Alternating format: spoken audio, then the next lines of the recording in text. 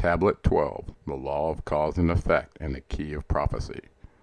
Thoth the Atlantean reminds us that he has conquered the law of space-time, providing encouragement that we too will merge and become one with the all. The future declared to be known, an open book for the literate, as he calls it. Ironically, the future is stated as changeable, not fixed, but knowable.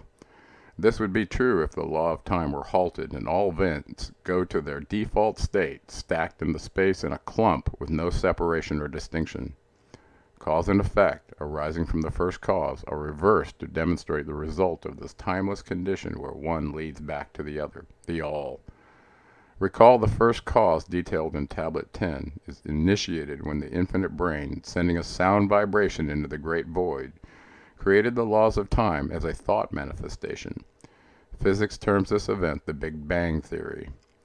Cause and effect are related to fate and destiny.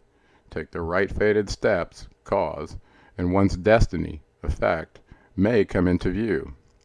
Luckily, we are encouraged by Thoth that although our life path is cloaked in shadows, light shall be all, and darkness shall fall. Reading this tablet is like a breath of fresh air. Stumbling outside, escaping the body odor and sweat pouring from a 100-degree Fahrenheit Bikram yoga studio after an hour-and-a-half session. What a relief knowing that the New World Order criminals will fail. It has been preordained by the creator of all, the infinite brain. We are warned that most will forget the knowledge of the gods, and that in the future we will be gods to others given our knowledge shared by Thoth. The Dark Brothers initiate a terrible great war between the light and the night, altering Earth's course, causing earthquakes and trembling. This is predicted to occur when man has learned to conquer global transportation via sea and air, and has scientifically progressed to harness the power of lightning. The prerequisites have been met here on Earth, and the war is on the verge of expanding to a worldwide scale. My prediction is, though Dark Brothers are focused on Ukraine's destruction to draw in Russia, a hook in the jaw long prophesied by Enlil in the biblical account in Revelations, the Gog and Magog War. Cause: invade a sovereign nation installing a puppet government which distracts the populace while their resources are stolen. This is a repeating pattern worldwide. Effect: trigger national populace's instinctive territorial imperative to protect one's homeland, leading to war. Conflict spills over the borders to allies sworn to defend each other, increasing the carnage. A Dark Brothers Special Forces operation, right from the CIA handbook. Weapons of force shall wipe out half of the Earth's humans. At this point, we are told that Thoth and the Sons of the Morning intervene in the war. Exposure to the gods halts striving against thy brother, leading to Atlantis rising in an age, Aquarius of light. We are told that we will receive a new home, a place in the stars, a different dimension. Thoth heads back to the halls of Amente to await the coming of future age of light with words of encouragement, providing us with 3 names to call him by 3 times in a row when in need. Call thou on me when thou dost need me. Use my name 3 times in a row. Sheketet, Aralek, Volmalites. List ye, O man, to the words of my wisdom. List to the voice of Thoth the Atlantean. Conquered have I the law of space-time. Knowledge have I gained of the future of time. Know I that man in his movement, though space-time shall ever be one with the all. Know ye, O man, that all of the future is an open book to him who can read. All effects shall bring forth its causes, as effects grew from the first cause. Know ye the future is not fixed, or stable, but varies as cause brings forth an effect. Look in the cause thou shalt bring into being, and surely thou shalt see that all is effect. So, O man, be sure the effects that ye bring forth are ever causes of more perfect effects. Know ye the future is never in fixation, but follow man's free will as it moves through the movements of time, space, toward the goal where a new time begins. Man can only read the future through the causes that bring the effects. Seek ye within the causation, and surely you shall find the effects. List ye, O man, while I speak of the future. Speak of the effect that follows the cause. Know ye that man is in his journey lightward, is ever seeking escape from the night that surrounds him, like the shadows that surround the stars in the sky, and like the stars in the sky of space, he too shall shine from the shadows of night. Ever his destiny shall lead him onward, until he is one with the light. Aye, though his way lies midst the shadows, ever before him glows the great light. Dark though the way be, yet shall he conquer the shadows that flow around him like night. Far in the future I see man as light-born, free from the darkness that fetters the soul, living in light without the bounds of the darkness, to cover the light that is light of their soul. Know ye, O man, before ye attain this, that many the dark shadows shall fall at your light, striving to quench with the shadows of darkness the light of the soul that strives to be free. Great is the struggle between light and darkness, age-old and yet ever new. Yet know in a time far in the future, light shall be all, and darkness shall fall. List ye, O man, to my words of wisdom. Prepare, and ye shall not bind your light. Man has risen, and man has fallen, as ever new. Waves of consciousness flow from the great abyss below us toward the sun of their goal. Ye, my children, have risen from a state that was little above the beast, until now of all men ye are greatest. Yet before thee were others greater than thee.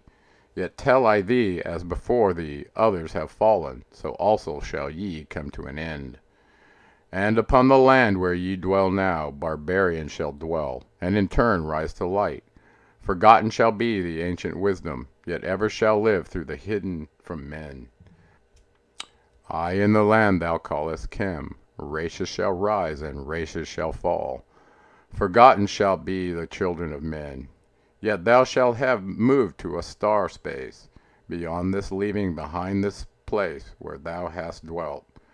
The soul of man moves ever onward, bound not by any one star, but ever moving to the great goal before him, where he is dissolved in the light of the all. Know ye that ye shall ever go onward, moved by the law of cause and effect, until the end both become one. Aye, man, after ye have gone, others shall move in the places ye lived. Knowledge and wisdom shall all be forgotten, and only a memory of God shall survive. As I to thee am a god by my knowledge, so ye too shall be gods of the future. Because of your knowledge far above theirs, ye know ye that all through the ages man shall have access to law when he will. Ages to come shall see revival of wisdom to those who shall inherit thy place on this star. They shall in turn come into wisdom and learn to banish the darkness by light. Yet greatly must they strive through the ages to bring unto themselves the freedom of light. Then shall there come unto man the great warfare that shall make the earth tremble and shake in its course. Aye, then shall the dark brothers open the warfare between light and the night. When man again shall conquer the ocean and fly in the air on wings like the birds, when he has learned to harness the lightning, then shall the time of warfare begin. Great shall the battle betwixt the forces, great the warfare of darkness and light. Nation shall rise against nation, using the dark forces to shatter the earth. Weapons of force shall wipe out the earthman until half of the races of men shall be gone. Then shall come forth the sons of the morning, and give their edict to the children of men, saying, O men, cease from thy striving against thy brother. Only thus can ye come into the light. Cease from thy unbelief, O my brother, and follow the path, and ye know ye are right. Then shall men cease from their striving, brother against brother, and father against son. Then shall the ancient home of my people rise from its place beneath the dark ocean waves. Then shall the age of light be unfolded, with all men seeking the light of the goal. Then shall the brothers of light rule the people. Banished shall be the darkness of night. I, the children of men, shall progress, onward and upward to the great goal. Children of light shall they become.